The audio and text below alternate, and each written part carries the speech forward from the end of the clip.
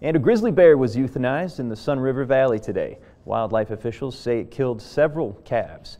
Now, the U.S. Department of Agriculture's Wildlife Services captured the 383-pound grizzly.